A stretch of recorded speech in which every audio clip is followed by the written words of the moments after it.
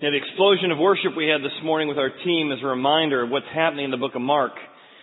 Because Mark begins his gospel by saying, the kingdom of heaven has exploded on the scene. God is here. The king is reigning.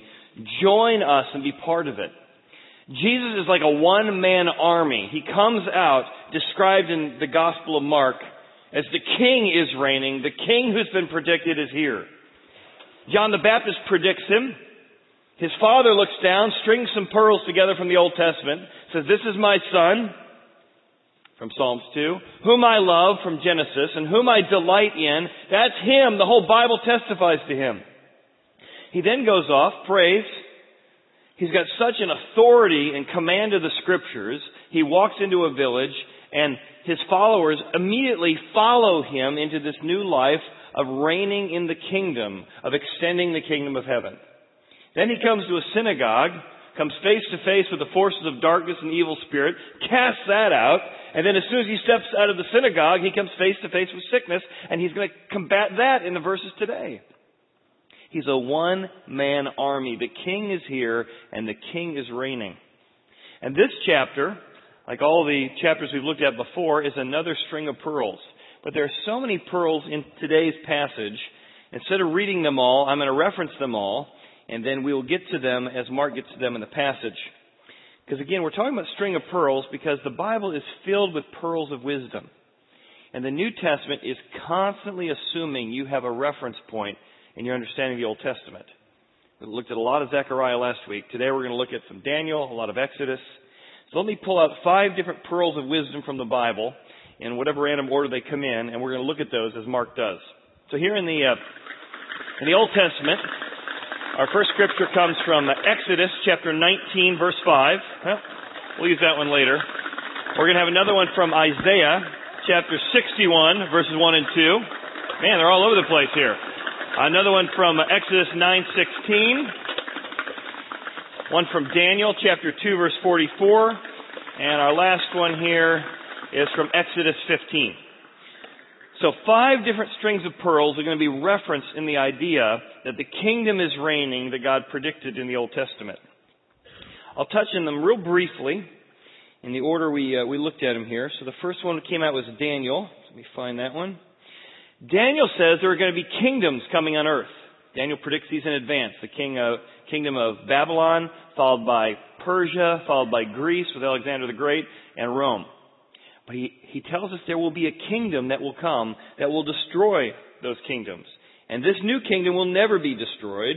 This is a kingdom that will consume all kingdoms and stand forever. So way back in Daniel, there was predicted a future kingdom where a king would reign.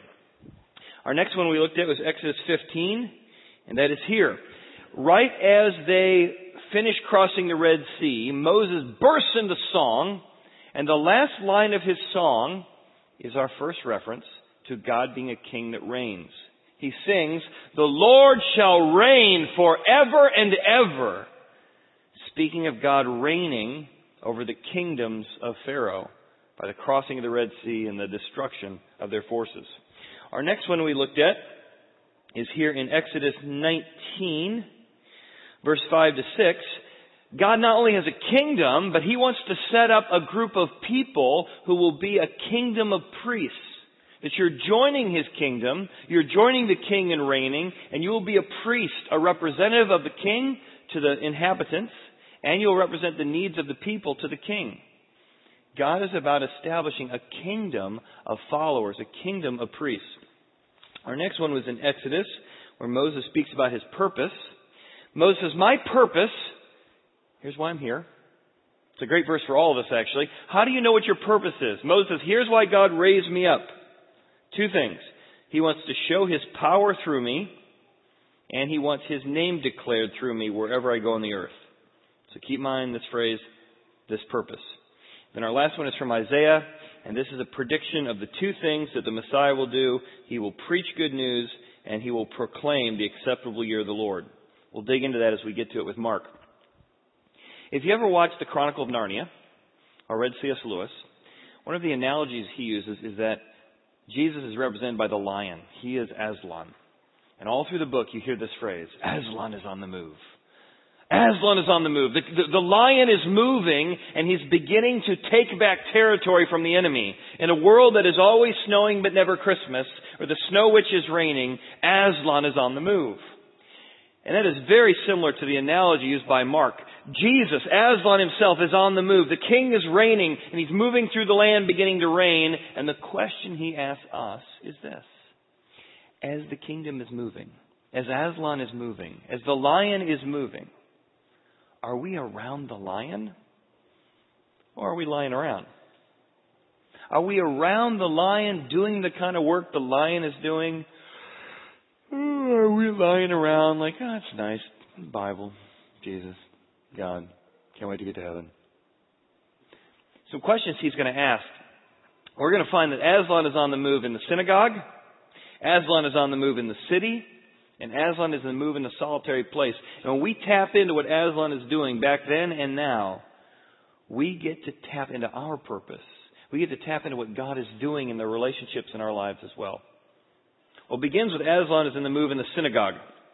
Now remember, he's just come out of the synagogue. It says, as soon as, because he just defeated or cast out an evil spirit from the synagogue, which again is a reminder that you can have good church-going synagogue people who are demon-possessed. So keep that in mind. A little warning to all of us. Now, as soon as they had come out of the synagogue, they entered the house of Simon. Now remember, Simon's name will later be Peter. So Simon Peter and Andrew with James and John. So they entered this house of Peter and Andrew with James and John.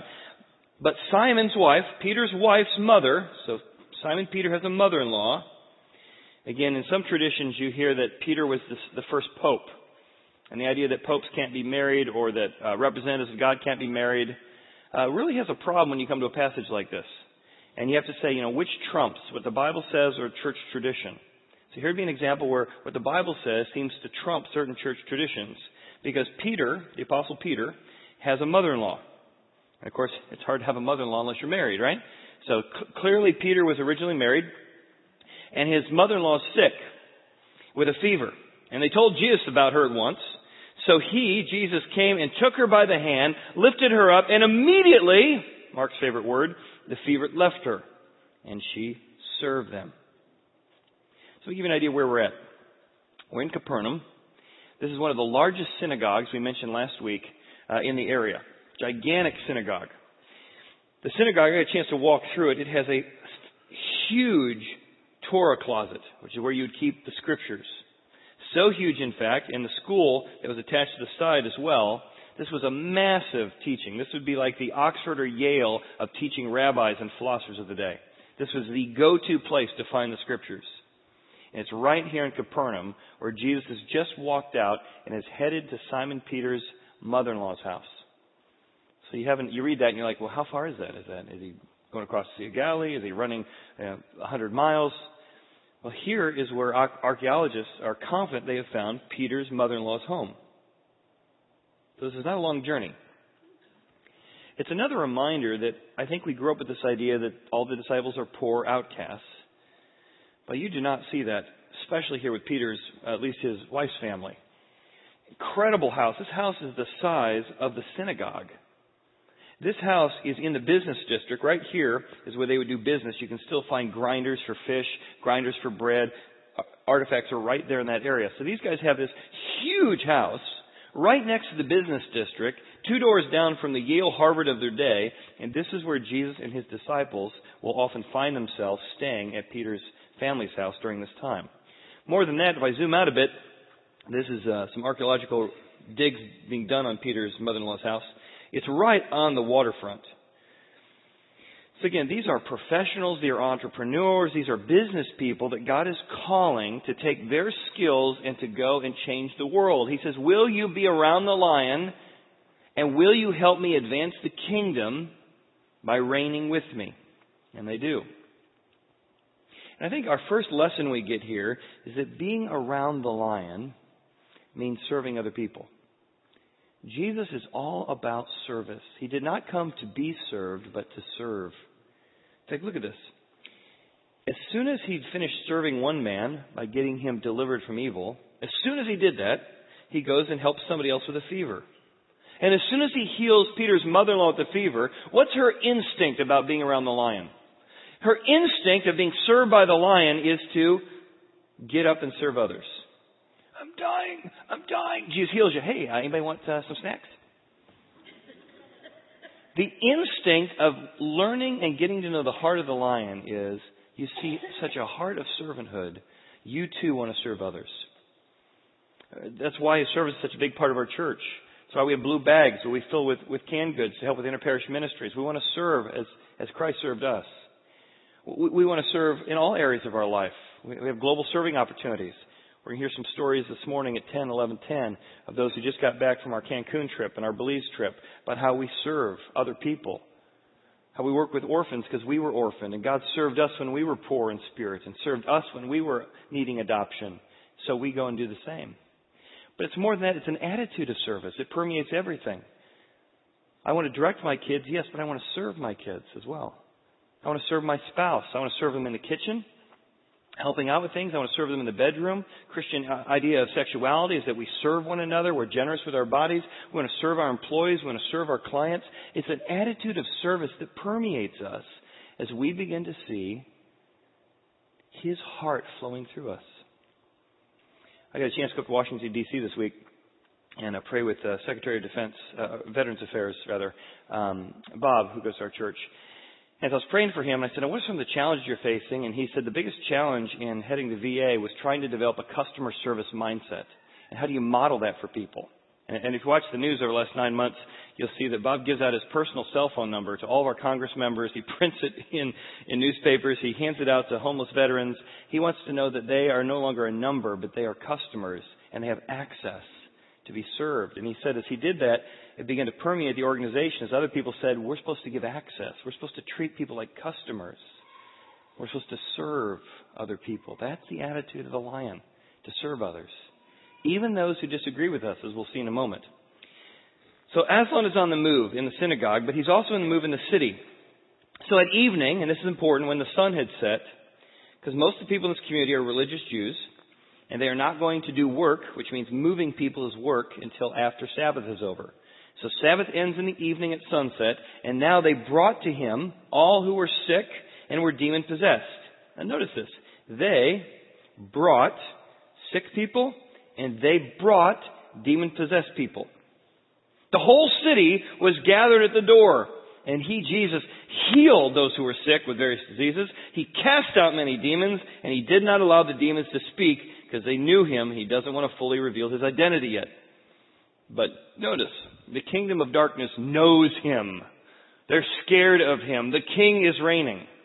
But also notice that these Jewish followers of the Torah and God have friends who have spiritual needs. Now, some of them would be very easy conversation. How do you bring somebody who's sick? That'd be an easy conversation, right? Hey, I heard you're sick. You got a sore throat. I heard you got a bad leg. I want to introduce you to Jesus because he can heal you. Oh, that's an easy conversation. So head over and Jesus heals you. Easy introduction to Jesus. But I started thinking about the other one. They brought to Jesus those who were demon-possessed. How do you start that conversation? Hey, Bob. Bob doesn't live here anymore, Lizul. Hey, Bob, what are you doing Friday night? How about we head over and meet Jesus? I mean, this is amazing to me. The word demon-possessed can actually mean demonized, which not just possessed, it means that there are footholds or strongholds in your life where you have given the devil an opportunity or you've given demonic power over an area of your life. That's why the New Testament warns us, even as Christians, not to put strongholds or footholds in our life. So these are folks who had, and that can happen in the Bible through bitterness, it can happen through idolatry, it can happen through pornography. There's all kinds of ways in which we give a foothold for demonic activity in our life. And so it's not necessarily somebody who's totally out of control. But these are truly folks who are given in to the other side, and they are friends with religious people who are drawing them and bringing them to Jesus. And as they do, Jesus is healing them. He's working with them. And I think that brings us to our application of this one, which is to be around the lion is to bring other people to meet the lion. Because when you get forgiven, you want other people to know that forgiveness. When you get free, you want other people to know that freedom. The best people for reaching those who are unconvinced are those who have just been freed themselves. We had a staff member this week. On Tuesdays, we share stories, or Wednesdays, of how God is working in our church. It's just an amazing time of storytelling. This week, one of our staff members said that as they've been attending over the years, they realize they've been so churchy in the language choices they've had, and they sort of bristle when they get around unconvinced people who use bad language.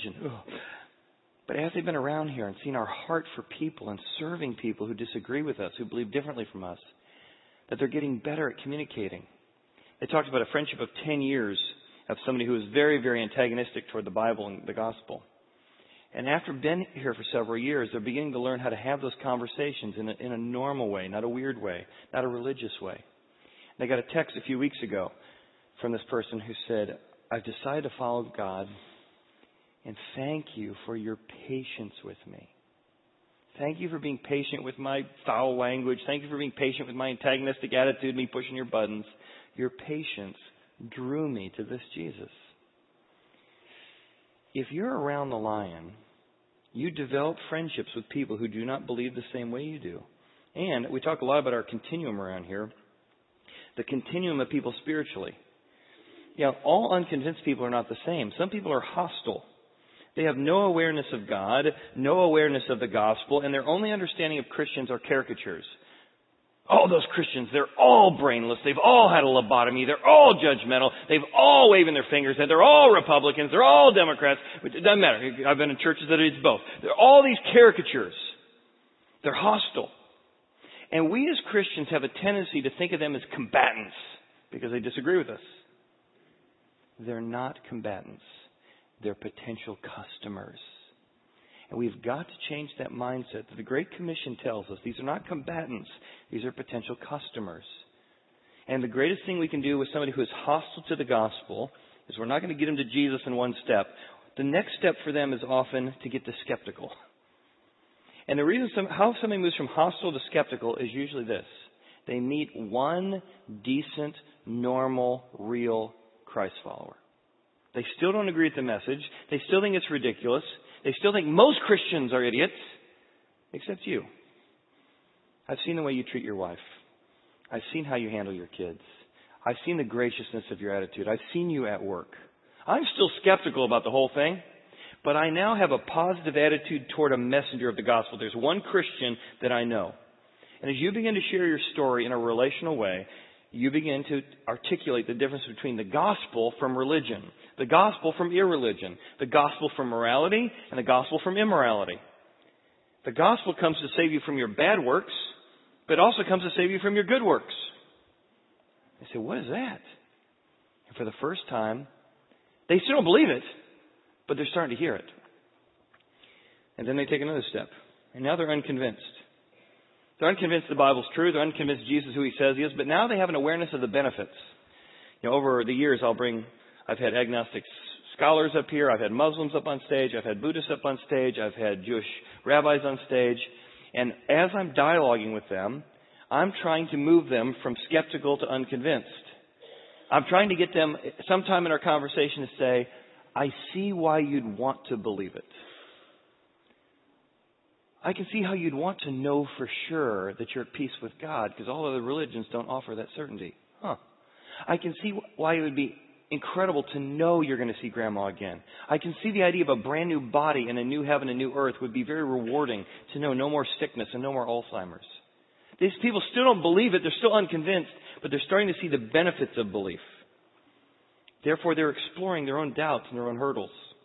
And then they get to the place of unawareness. They're unaware that they need to respond. I guess I believe Jesus died. I guess I believe he was on the cross. But they're unaware that they need to accept Jesus in their life. They're unaware they need to make a personal decision. And we need to build relationships with the unconvinced. That's why we do all the work we do as a church, to have 4 services, and 2 are 100% different from the other 2. Many of you got to experience our Exploring service last week because of Time Change Sunday, and you noticed we do not compromise the Bible. It's not church light. It's not gospel light. It is deep biblical teaching aimed at the unconvinced, articulating their hurdles, their obstacles, their needs. And so we hope you love coming to our equipping service. We hope you love being equipped. But we hope you're around the lion. And the lion getting around the lion does not mean hanging out with more and more churchy people. It means hanging out with more and more unconvinced. Because that's what the lion does. So being around the lion means bringing other people, whether it's people who are way off the deep end with the demon possessed, or folks who are just hurting emotionally or spiritually or physically. Well, the third area we see Aslan on the move is in a solitary place. And here we see the habits. We passed out a habits guide 3 weeks ago. Look at Jesus' spiritual habits. In the morning, having risen a long time before daylight, he gets up before other people. He went out and departed to a solitary place. He's got the discipline of solitude. He's got the discipline of prayer. I'm not a morning person. I'm probably never going to do that. I try and give my prayer time at the end of the day when I'm actually awake and God wants to hear from me. But the discipline of prayer, the discipline of solitude, the discipline of seeking God. Look at this. And there, in solitude, he prayed. He's asking God for decisions. What do you want me to do next? What are your priorities? And Simon, also known as Peter, and those who were with him searched for him. And they, the disciples, found him and said, everyone is looking for you. All the religious community is thrilled with what you're doing. The religious people want you to do more religious things for the religious people. Well, what's wrong with that? Well, Jesus says, well, I prayed about it, and we're not going to do that. We're going to go into the next town that I may preach there also. Remember from Isaiah. For this purpose, remember that from Exodus, I have come. We're going to find his purpose. And he was preaching in their synagogues throughout Galilee. So all the synagogues throughout Galilee, he's going to be preaching and casting out demonic forces. Now, here's our first string of pearls. There's two in here. One, Jesus says, I may preach. And that verse comes from the one in Isaiah 61 that says, the Spirit of the Lord is upon me because the Lord has sent me to preach. So again, this is a very specific phrase that would have been Jesus alluding to the fact that he's a Messiah. Because everyone knew Isaiah said that when the Messiah comes, he will preach good news. And Jesus says, I'm not here to preach good news to religious people. I'm here to preach to the unconvinced. The problem with many of the religious people is they thought they were convinced and they really weren't. They weren't ready to be rescued from their good works. So his purpose goes right back to this pearl of Isaiah, to proclaim liberty to the captives. Those are captive to the addictions, those captive to religion, those captives to whatever it was. But Jesus also says, for this purpose I have come. Again, first time this phrase is used is back in Exodus when Moses told us his purpose. And since Jesus is the ultimate Moses, he too is here like Moses was. He was raised up that God would show his power through Jesus and that the name of God would be declared through everything he did. And he didn't want to stay in a holy huddle. He wanted to keep going out and proclaiming and demonstrating the power of God. So that's our first two pearls. And he does that. In fact, this is a synagogue in Galilee. So we know for sure, based on that passage, that Jesus would have preached in this synagogue. This is to the north and to the east of the Sea of Galilee. So I got a chance to visit there. It's called Gamla. Here is the synagogue. It is one of the few synagogues that have most of the pieces parts in place, minus the walls, as far as the basic layout. So we took this camera shot from up here by this tree. So then we went down into the synagogue and took the picture the opposite way so you can get a feel for just how far that is. It's about a 30 to 45 minute hike down to the synagogue. As you come into a synagogue, which Jesus would be speaking in during this time, they were usually laid out the same way. The first thing you'd experience was a mikveh, where you'd be washed. Usually men would go into the mikveh first and women later. You'd go in with fully taking all your clothes off because you want to be fully washed to come into God's presence. After you washed, you'd put your robe back on. You'd enter into the synagogue. Over here would be the Torah closet, where you'd have the Torahs or the scriptures that you'd be reading. The thing is laid out with seats all around the edges where you'd be seated, greeting some friends and neighbors. Some chief seats up in this section for those who were important of the day. Remember, Jesus told his disciples, don't sit in the important seats, the chief seats, but allow somebody else to elevate you. And then the reader of the day would be reading the scripture from the middle here at the bema.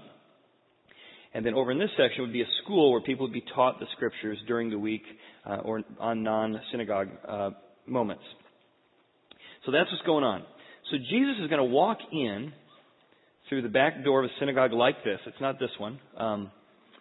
He did speak of this one, but the passage I would tell you in a second, it's not in this one. It's in Nazareth. They would have pulled the Torah or the scriptures out of the Torah closet. So the Torah being the books of Moses or the Old Testament. And Jesus would have brought that to the center. People gathered all around the edges, and Jesus would be speaking. In fact, he is going to be speaking on the scripture reading of that day. is going to be from Isaiah chapter 61. So here's what happens. We're going to jump over to Luke for a moment. Jesus came back to Nazareth, his hometown, where he had been brought up. As his custom was, he went into the synagogue on the Sabbath day. He stood up to read. He was handed the book of the prophet Isaiah. And again, like a lectionary in a Presbyterian church or Catholic church, the readings are determined in advance. So Jesus happens to be there on the day that this was the passage he was chosen and had to read. So he didn't pick this verse. It was picked on the day that he showed up in the synagogue. The Spirit of the Lord is upon me because he has anointed me to preach the gospel to the poor. He sent me to heal the brokenhearted, to proclaim liberty to the captives and recovery of sight to the blind, to set at liberty those who are oppressed, to proclaim the acceptable year of the Lord. And he closed the book, he gave it back to the attendant and sat down. And everyone would have said, amen, that's right. When the Messiah comes, that'll be a good day. Been reading that our whole life. And after you read, you would give a homily or a little sermon explaining some deep thoughts from that passage. So here's Jesus, the introduction to his sermon. Today, this scripture you've heard about your whole life is fulfilled in your hearing. He just said that he fulfilled it. He's saying he's the king. He's saying he's the Messiah. He's saying it's... How do you think the people react? Now, this is audience participation time in the sermon. How do you think people react? Who thinks the people are happy that he has declared himself to be the Messiah? Nobody thinks he's happy. Who thinks they're mad? Okay, who's confused? All right, that's fine too. Now, if you'd asked me prior to reading this passage, I would have said they were mad. They are thrilled. Nobody raised their hand, by the way, so we can all be wrong together. They are thrilled. Now, why are they thrilled? I'll show you why they're thrilled in a second. I'll show you where they're thrilled in a second. Here's why they're thrilled. They live in Nazareth. Nazareth, as I mentioned the last couple of weeks, means Branchville. They named this town Branchville because of one of the pearls says the branch, the Messiah would come, and they living in this town were convinced the branch, the Messiah would come from Branchville. So when Jesus shows up and says, the branch is here, and he's like, oh, it's Joseph's son! We knew it! We've been right all along! So look what happens. They all bore witness to him, and they marveled, wow, at the gracious words. They're not mad. It's a wonderful news, which proceeded out of his mouth. And they said, is this not Joseph's son? Oh, he's one of us, just like we always thought. And then Jesus keeps preaching.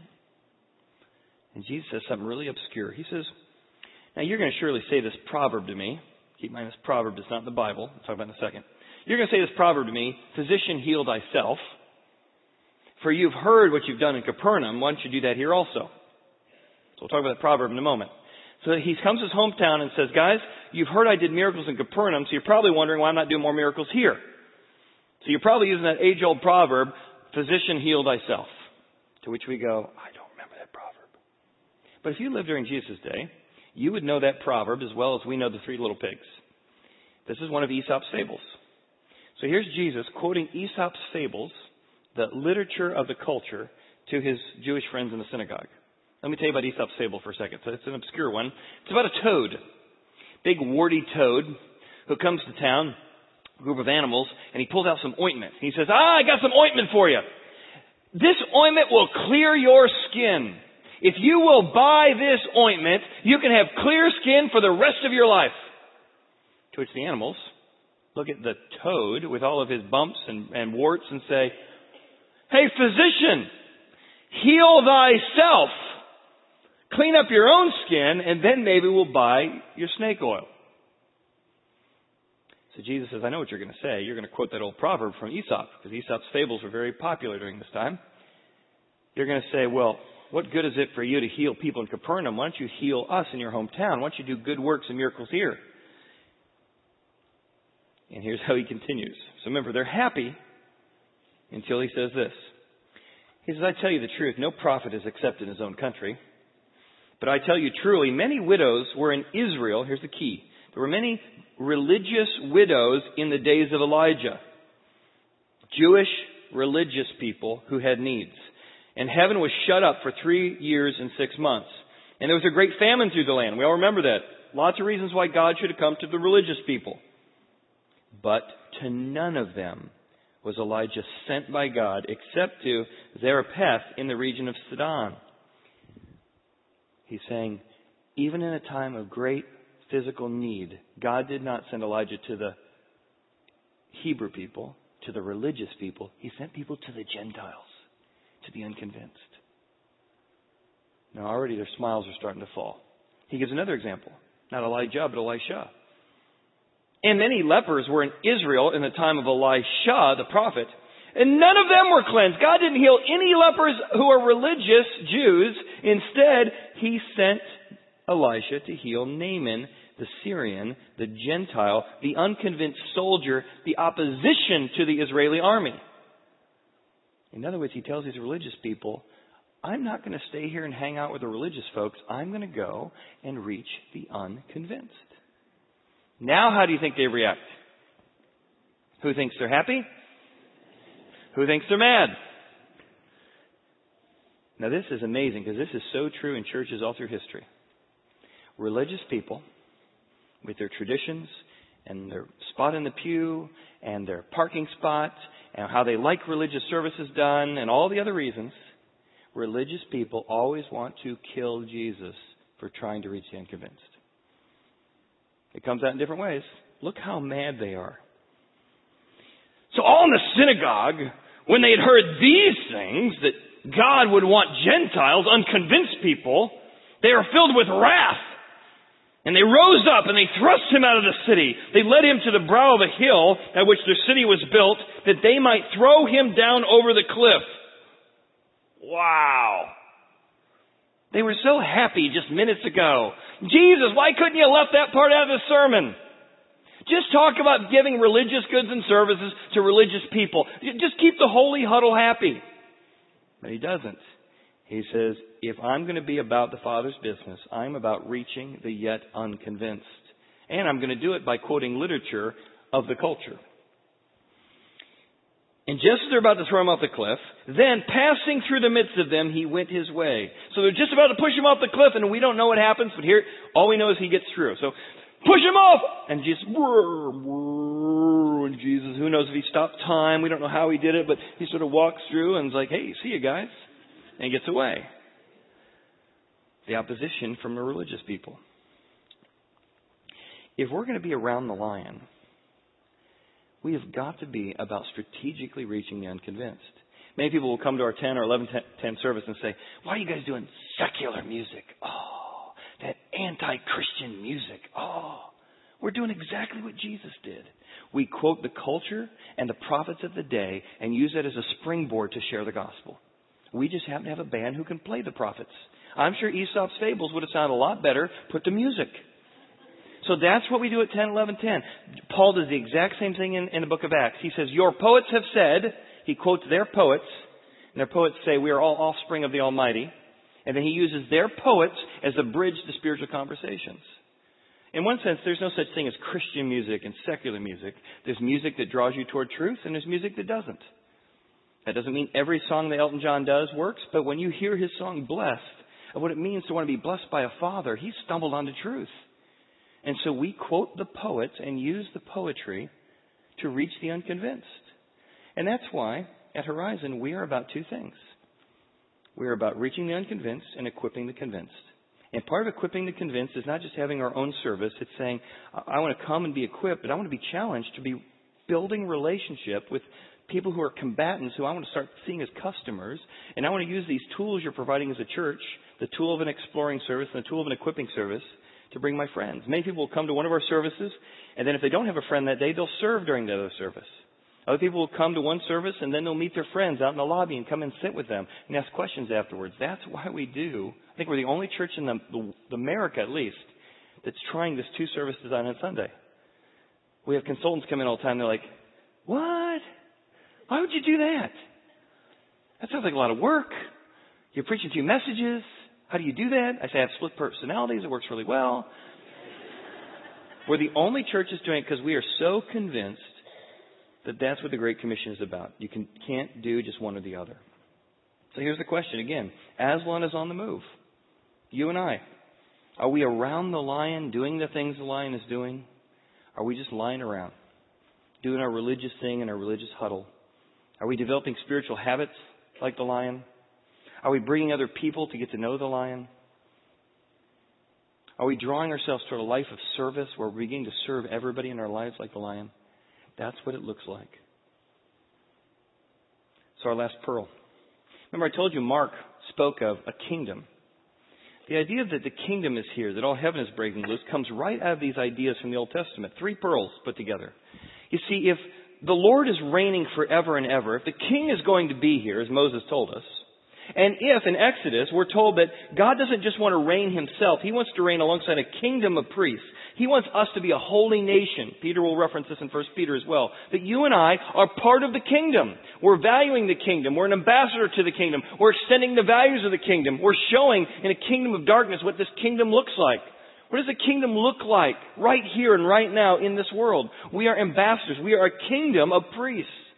You and I. Not the pastor, not a priest. You are called priests if you're a follower of Christ, and your job is to extend the reign of the kingdom here on earth. And the kingdom you're offered is the one Daniel spoke about. It's a king that will never be destroyed.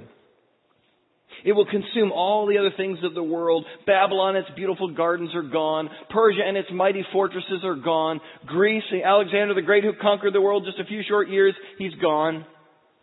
Rome and all of its power got totally undermined and destroyed by a group of Christ followers who began to talk about generosity to the poor and being stingy with your body and saving it just for marriage. And they talked about loving other people and starting schools and starting hospitals and caring for the orphan. And this kingdom that Jesus began toppled all those kingdoms. And he says to you and I, what are you lying around for? The kingdom is here. Join the king as he reigns in this world, in your community, and in your family. Don't lie around when you can be around the lion. Let's pray. Father, thank you for the incredible calling you've given us as your followers. Thank you for the incredible strategy you've allowed us to be part of here as a church.